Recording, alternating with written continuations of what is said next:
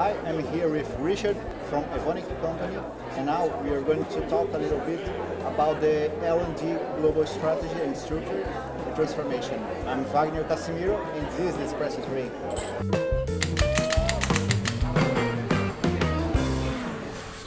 So, Richard, could you describe me a little bit more in details?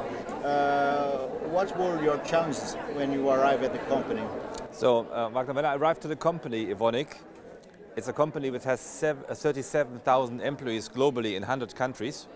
I found that the company was really doing a lot of classroom-based training courses. So I joined the team. I have 25 people in my team, and those people normally are doing classroom-based courses for developing employees, mostly in Germany, because my function currently starts to reform or transform the German team into the new organization.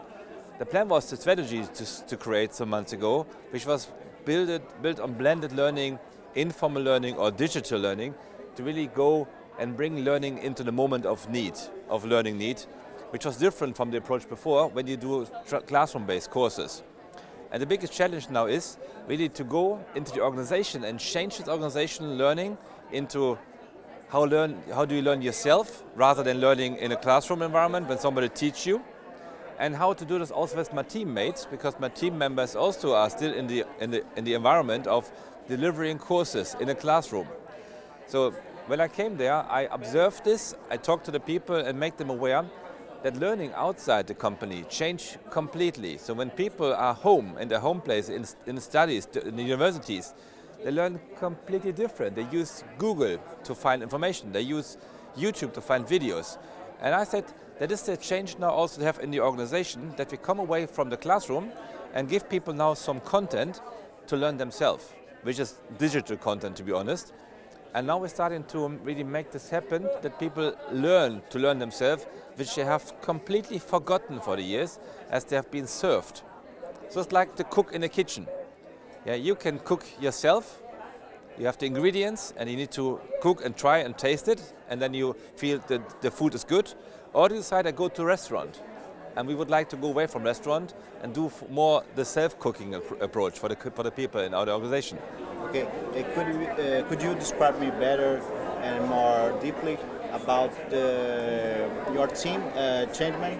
Okay, so in my team, out of the 25, I have around 10 people who are consultants called, but these consultants are mainly doing training in a classroom environment. And the other half of the team is called the training manager, who are administering the courses. So they're planning the rooms, they're planning the teacher, they're putting the dates into the LMS that people can see the courses, and they are arranging also the booking of the people. So it means when I would like to go now into the future of learning, which is the new digital way, first of all I need to free up resources, because the people are completely underwater with doing the booking of courses. We have a number. In Germany we have around 15,000 employees, and when I consider that we have 5,000 participants per year that run through classroom-based courses, you can imagine how many people need to really manage the course booking and administration piece. And when I tell them now we need to go into e-learning or digital learning, they said, yeah, it's nice to see, but how can we do this? We have no idea how does it work. So first of all now I have to explain or learn or train my colleagues in using new learning technologies. So when I come from a company outside and join a company, I need to tell them, how do I use social learning platforms, or even just social platforms to connect to others? How do I share my learning with others? How do I get learning from others? Where do I find the best resources? And even then also go into learning journeys, which I tell them that maybe you don't need to go for a course for 3 or 5 days. Maybe it's enough that you read a book, or that you get an e-learning, or somebody tells you about the story, which can be done in some minutes. But you get a brief understanding of the topic, rather than going in a 5-day course.